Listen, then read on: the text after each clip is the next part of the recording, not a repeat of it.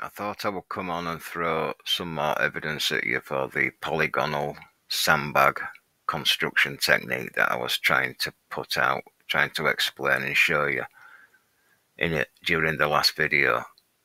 The main image was my main piece of evidence to prove my point on that video.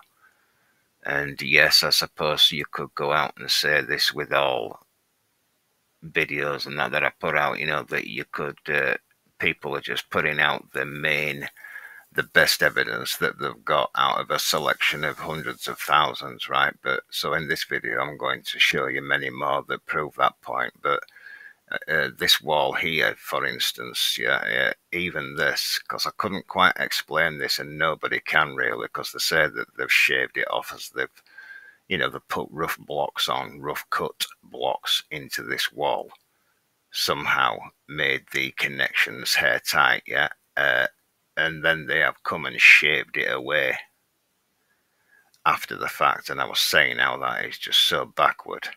You're talking about caveman technology there, right? You wouldn't do that, would you?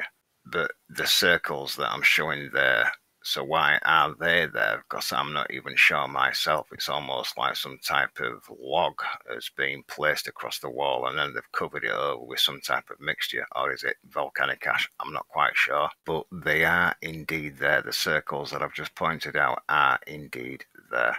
Now, this is the main image from the last video, right? That I was showing you that it had been, especially Saxe-Human and sites like that, have been built with sandbags, huge bags.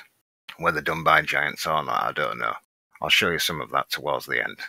Yeah, now I can show you some kind of evidence that might suggest that it's been done by giants, but I have to just lean on what we've got around us today, right? And could we do it today? Well, yeah, we could do it today.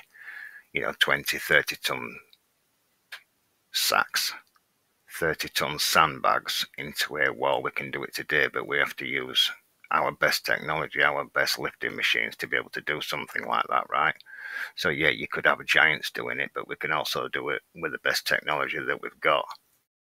This clamp or hinge that is definitely in the wall. This is Saxe-Human, by the way. If you look on the right as well, you can see a crisscross pattern, which is the framing, some kind of framing or something that they might be smothering it into, right?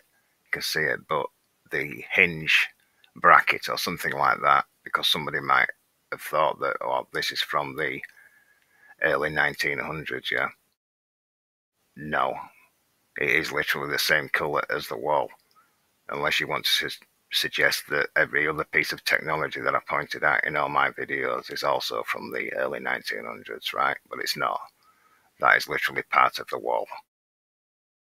So in saying that the nubs that we see is likely like an inner skeleton to the wall that they were throwing the sandbags into, or even just pouring it into the cavities of the wall, and then you get natural cracking, okay, which will even out and smooth out over time.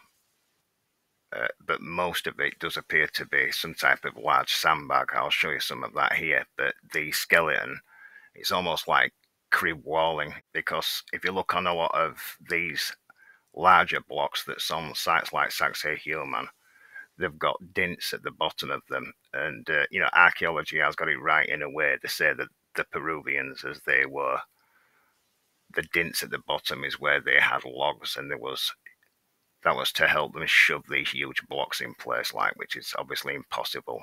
But if you look at sandbag construction, like a retaining wall, you have to hold it in place anyway.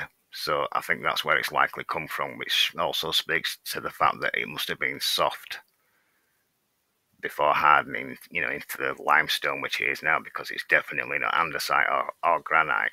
It is indeed limestone.